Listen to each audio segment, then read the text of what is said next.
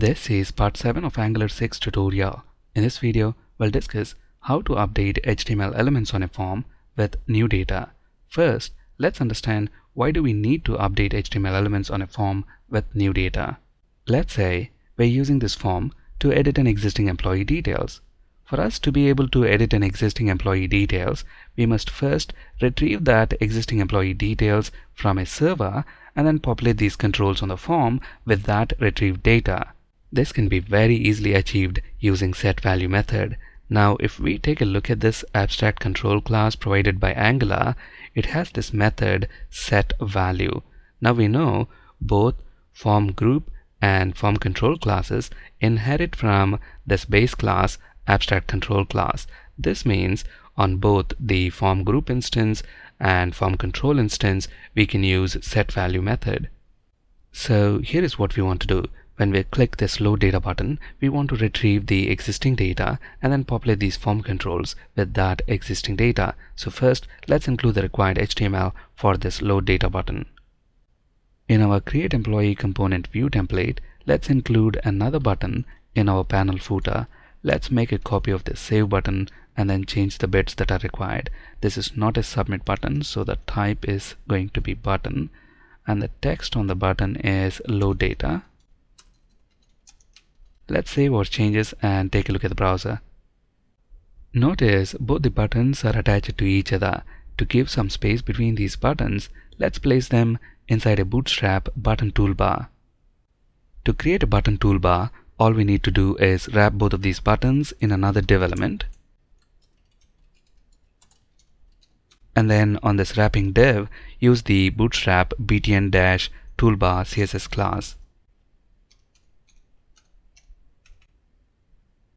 Notice now we have some space between the buttons. When this load data button is clicked, we want to call a method within our component class. So let's bind to its click event.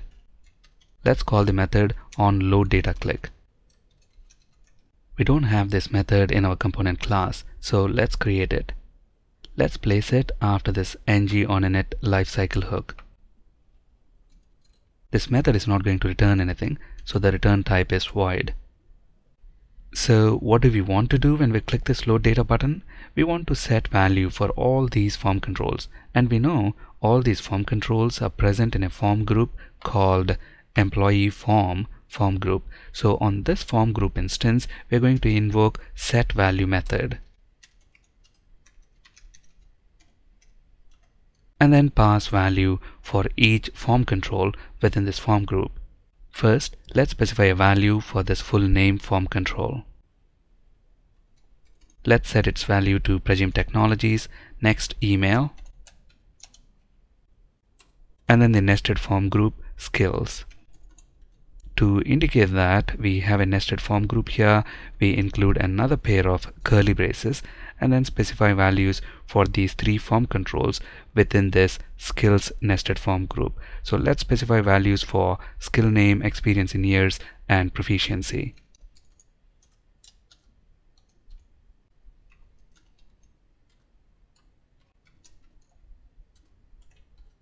Notice I have set the value for proficiency as beginner. So that means when we click this load data button, this beginner radio button should be selected. So let's save all our changes and take a look at the browser. Notice now when we click this load data button, all the form controls are populated with data as expected. At the moment, employee data is hard-coded within this method, but we can very easily call a server-side service, retrieve an existing employee details, and then populate these form controls. So to update all controls on a form, we use Setvalue method. But what if we want to update only a subset of form controls? Now let's say we only want to update full name and email, but not the skill related fields, that is skill name, experience in years, and proficiency. Can we still use Setvalue method for that? The answer is no, we can't. We use Patchvalue method for that. So we use Patchvalue to update a subset of form controls. Now let's try to use Setvalue instead and see what happens. Notice we are still using the Setvalue method. Now let's comment these three skill related fields. Let's launch Browser Developer Tools and then click this Load Data button. notice we have an error. Must supply a value for form control with name skills. So we cannot use Setvalue method to update a subset of form controls. We use Patchvalue instead. So instead of using Setvalue here, let's use Patchvalue. Notice now when we click this load data button, full name and email form controls are populated without any errors.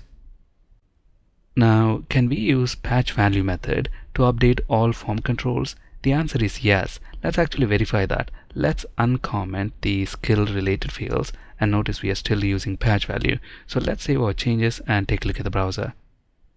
Notice now when we click load data button, all the form controls are updated. So, can we use Patchvalue to update all the form controls? Yes, we can use Patchvalue to either update all the form controls or only a subset of form controls. In either cases, Patchvalue method succeeds without any error. Setvalue, on the other hand, can only be used to update all the form controls. You cannot use it to update a subset of form controls. If you try to, you'll get an error. So Setvalue is very useful when we want to update all the form controls. If we accidentally miss a value for a form control, Setvalue fails with an error, so we know we are missing something.